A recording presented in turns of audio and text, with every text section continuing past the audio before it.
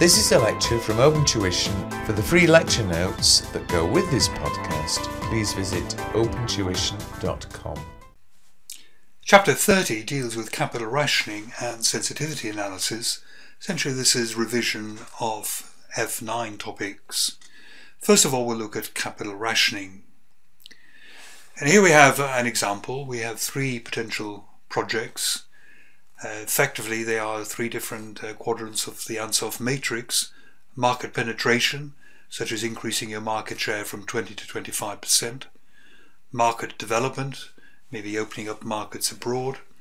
And then diversification. And we have 24 million available. The cost of each of the projects is noted together with their net present values there. And first of all, we'll say, well, what would happen if the projects are indivisible, which by and large is what you would expect of many projects. You can't half go abroad, so to speak, to open up. And if they're indivisible, all you can do is to try different permutations of projects. So the permutations we could try would be 1 plus 2. It could be 1 plus 3, and it could be 2 plus 3. There are no other permutations available. We can't do all three of them here because all three of them is going to take 30, and we haven't got that. But 1 plus 2 is going to take 18, so that's within your 24.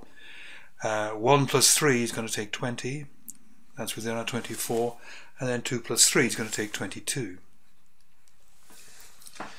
And the NPVs coming out, well, 1 plus 2 is going to be 6.7 plus 11.5, that's 12.2, that's 18.2. This is the cost. And then we have 1 plus 3, that's 6.7 plus 7.7, that looks at 14.4, I think.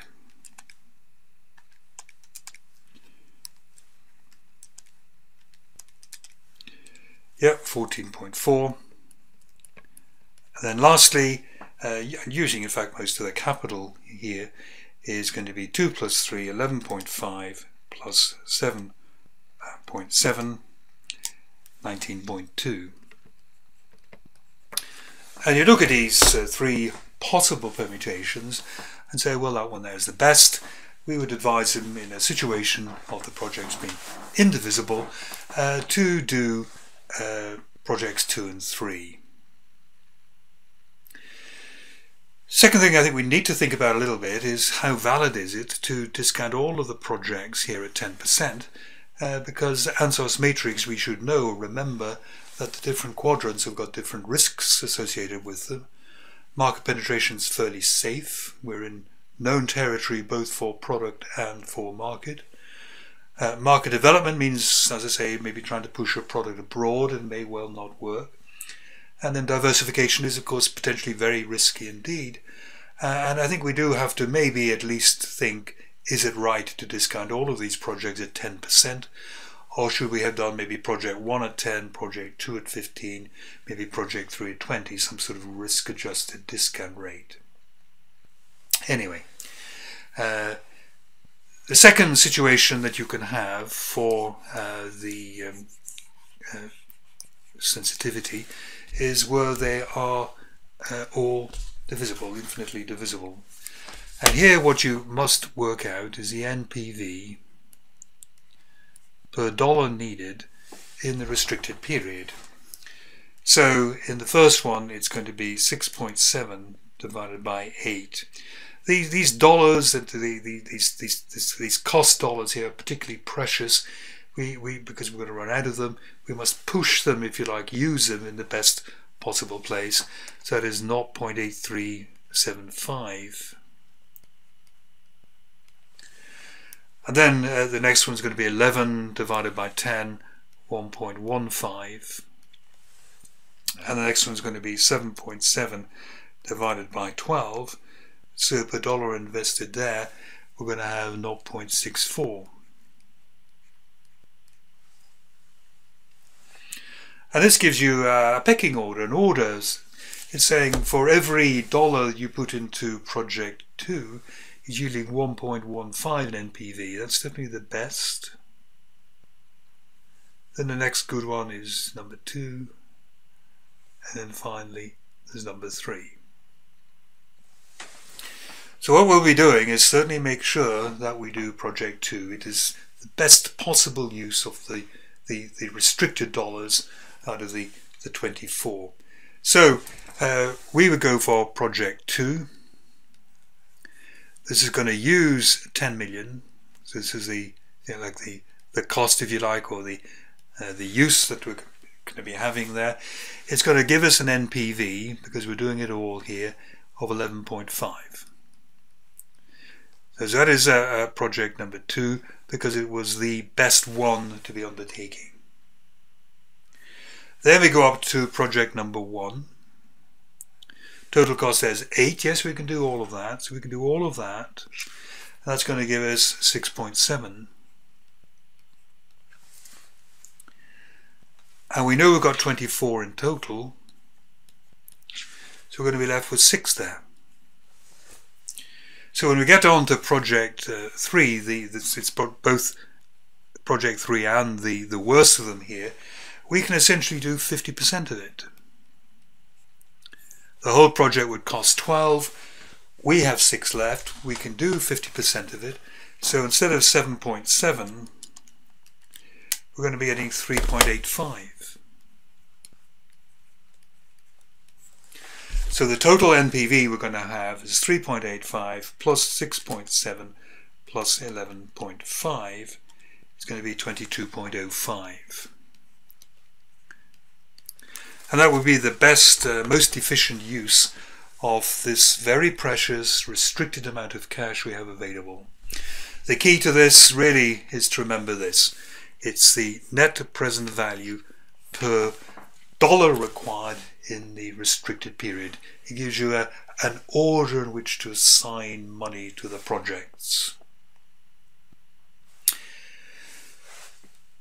Second, let's look at sensitivity analysis.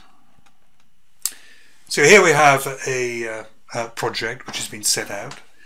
So time naught has got a cost of 130,000, DCF 130,000.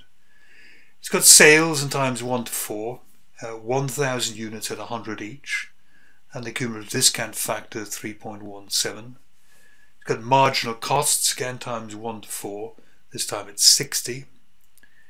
And then at time 4 we hit a scrap of 25,000.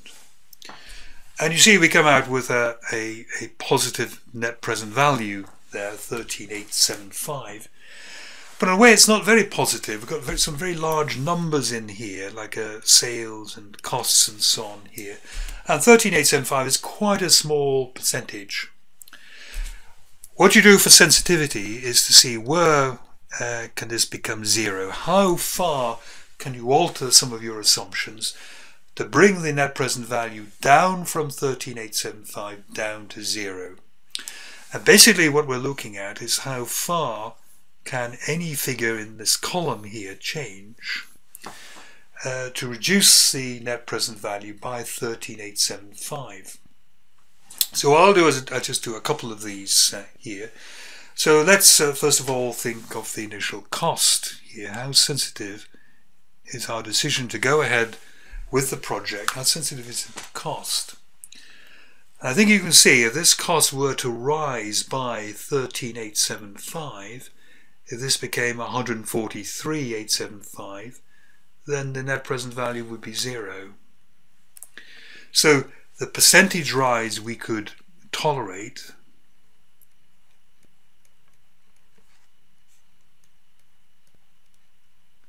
is that. So the cost can go up 13,875 divided by 130,000 times the percentage. It's going to be about 11%, 10.7%.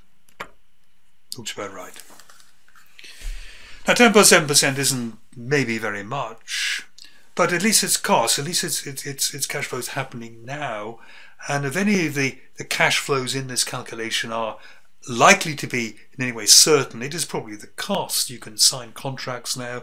It's a kind of outgoing now. There's less uncertainty about it. So we might be fairly relaxed about a cost rise of around 10 or 11%. Let's look at selling price. And you think, well, what would changing my selling price, currently 100, what is it going to do to any of the figures in this column? And the only one that's going to actually alter is at 317. If you were to decrease your selling price by 10% from 100 down to 90, you would decrease your discounted cash flow, the revenue, by 10%. So the percentage fall on this we can tolerate is 13,875 over 130,000. Big one. Over 317,000. So 13,875 divided by 317